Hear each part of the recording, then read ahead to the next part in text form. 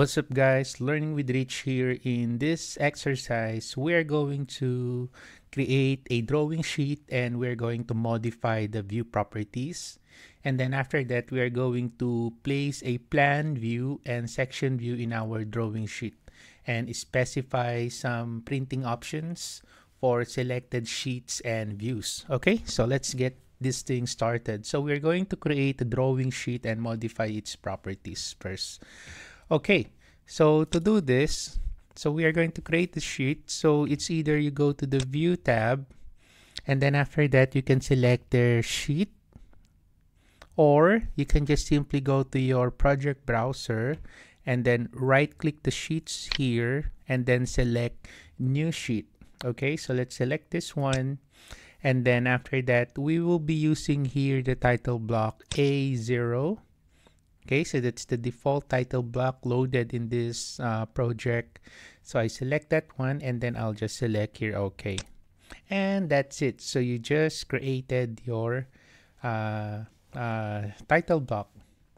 Okay, now the next thing that I'm going to do here is I'm going to duplicate the ground floor here.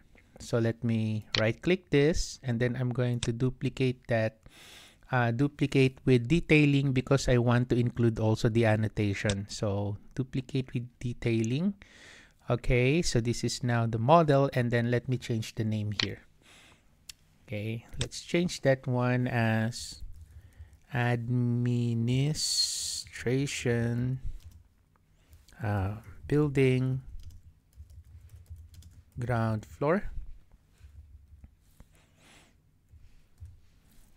Okay, because I only want to show the administration building ground floor. I don't want to insert the whole ground floor, only part. Okay, so to do that, I'm going to open again the sheets that I have created and then I'm going to drag this inside. Okay, so let's drag and drop that. And there you go. And also you will notice as a new feature in Revit 2023, you will see that the view that we have inserted inside the sheet, the box there becomes blue. So it becomes blue, indicating that this view is inside the sheet. Okay, so this is a new feature in 2023. You will not be able to see this in other views, in other version. Okay, so now let's say, for example, I want to change the scale. So you can also go back to the ground floor or to the duplicated view, or you can just do that inside the sheet here. So to do that, you need to activate the viewport. So as you can see, if you click this, it tells you that that's a viewport. So let's double click the viewport here, and there you go. So you are now inside the admin building ground floor view. So let's change the scale here. So view scale, let's change that one to 1:50. And there you go. Okay, this is only the admin building that I would like to show. I do not want to show the upper portion there, only this one. So that's why what I'm gonna do here is I'm going to click show crop region because currently it's turned off. You see the bulb, it's turned off. It's not like this. This bulb here is on. So this one is off. So that's why if I click this, it will show the crop region and turn on this crop view as well because this is also off. So by default, if I turn this on, this one will becomes activated as well. So let's do this. So let's click that. And as you can see, it's now both on. You can turn it off individually. Like for example, I do not want to crop yet the view. I'm going to turn off first the crop view like this. So it's now turned off, but the crop view here is, the crop view region is turned on. So let's click this and let's modify the view. So I only want to show that part, this part here. Let me just tidy up like that. And if ever you have any annotations outside all over the place and you do not want that, you can also turn on here annotation crop. So you click that. So all the annotation outside this dotted line here, if you click this, you can see now there's a dotted line. So that's the annotation region. So any annotation that is outside this annotation region will be hidden. Okay? Or any annotation that touches this annotation region will be hidden. Anyway, so after you set up now the view, so you can now turn on crop view. So let's click that. There you go. Okay. And I do not want to have these grids here. So I'm going to hide these grids. So I click one grid, right click, and let's hide that category. There you go. So once you crop it, so just right click and deactivate the view. So you are now go back to the sheet view. Okay, so let us now click this, and then you can drag that, or you can use the arrow on your keyboard for the placement of your model. Okay, and this one, if you want to move your title bar here, you can click that, and then you can just drag up, or you can use the arrow on your keyboard as well.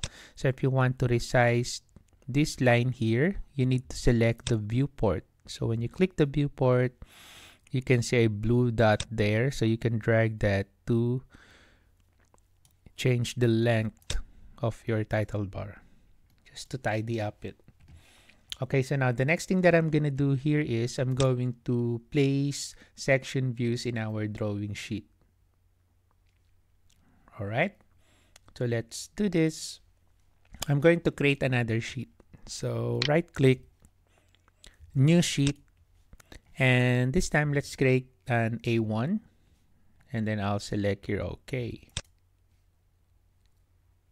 Okay, and then for this one, let me go to the sheets here. I'm going to change the name of this. So right click, let's change the name of the sheet. I'm going to call this sections and details, then okay, that's it. So maybe this one, I'll change this as well. I'll change this to admin building. Okay, so now here on my section details, I'm going to drag the section that I have created in this view. Okay, so let me see my section here. This one, section 2, just drag and drop. And let's say I'm gonna put it here. Let me just adjust it.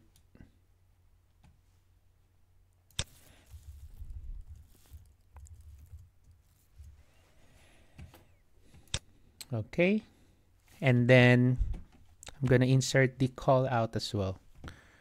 Call out of section 2. So let me just drag and drop.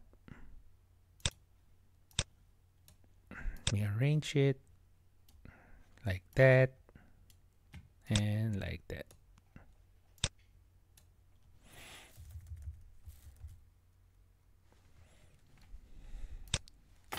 Okay, so there you go. So if we are going to open the ground floor again, so you will now notice this one here, this section here, already populated with details because we already inserted this section here, this section 2 inside the sheet. Okay, but if you haven't inserted your views here, like for example, I'm gonna delete this one. I'm gonna delete this. If you go back again to your ground floor, you can see that this is empty. Your section 2, this one, the section 2, right? Okay, so it's empty. The reason why it's empty because you haven't inserted the view inside the sheet. Okay, so that happens when you place your call out, your elevation, or your section. So you will notice at first that the detail number or the sheet number is empty. Why? Because you need to insert first the view that you have created inside the sheet. So that's why if I go back to my section and details, and then I'll insert the call out of section 2, for example, here, and section 2, for example, I'm gonna place it here. Okay, if I go back to the floor plan, so it's now populated. Okay, so this is, so meaning to say this section 2 can be found on A102 detail number 2. So you can go to sheet 102 and then look for detail number 2, which is this one. So this is that one. And then this call out here, so there's a call out. So you can find this view on A102 detail number 1, which is this one, the detail number 1. This is that call out. Okay, so now let's say, for example, you want to print to PDF your drawings. So what you can do, again, as a new feature in Revit 2023, there's already this tool here, PDF. Okay, you can't find this in other Revit version. So this is a new version. This is a new feature for Revit 2023. So it creates a PDF of sheets and views of your model. You can still print to PDF your sheets if you have installed a PDF printer in your Revit version, in your lower version. There's a lot of PDF reader, nice PDF reader that you can download, like the Cute PDF. Okay, so that's one of the best, and you can also install Bluebeam. Okay, but personally, I prefer Cute PDF because that is free and it's really nice PDF software. Okay, but for Revit 2023, you just need to click that icon. It's already built in. Okay, so let's click this.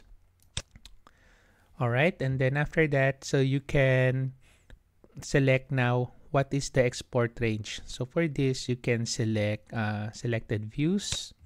So I will click that, and then you can click the drop down. As you can see, there's no other option here, so you can click that icon. Click that, and then maybe you want to create a new set here. Okay, so you can click that, and then you can name it like architectural sheets. Okay, and then what are the things that you want to print? So I want to print A101 and A102. Okay, and you can also specify here the print order, and you can save the current set. So let's save that one, and then I'll just select here, select.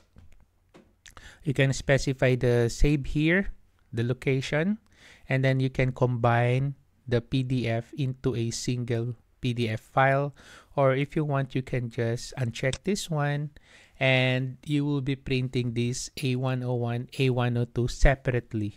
Okay, you can check that one if you want to combine and specify the name here. So what's the sheet size? So let's say this will gonna be A101, whatever size is that. It's up to you. And then color, high, okay, and other options here. And then after that, just select your export. So that's it. So let me just save this. Architecture. And then okay. So that's it.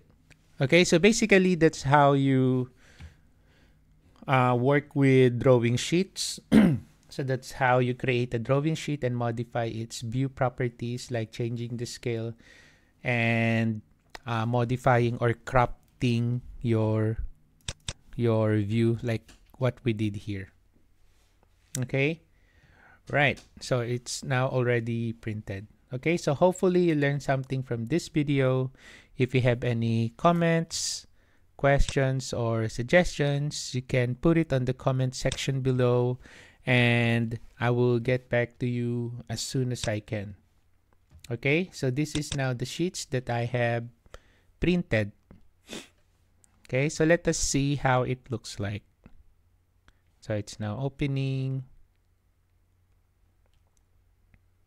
And there you go. Here's now the sheet.